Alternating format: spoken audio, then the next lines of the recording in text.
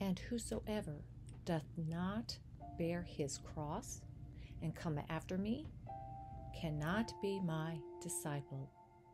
Luke 14, verse 27.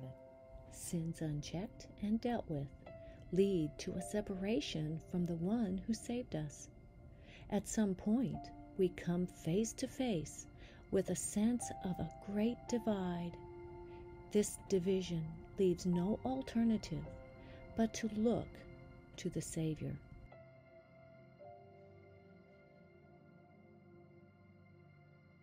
James 1, 14 through 15. But every man is tempted when he is drawn away of his own lust and enticed. Then, when lust hath conceived, it bringeth forth sin, and sin, when it is finished, bringeth forth death. Do you sense a separation from the one who saves?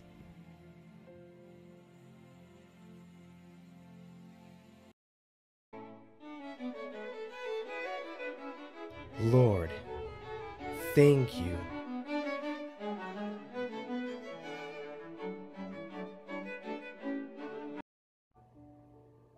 Oh no.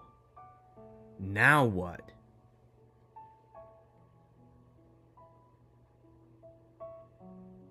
Isaiah 59, 2. But your iniquities have separated between you and your God, and your sins have hid his face from you, that he will not hear. Jeremiah 5:25. Your iniquities have turned away those things, and your sins have withholden good things from you. Romans 10:13.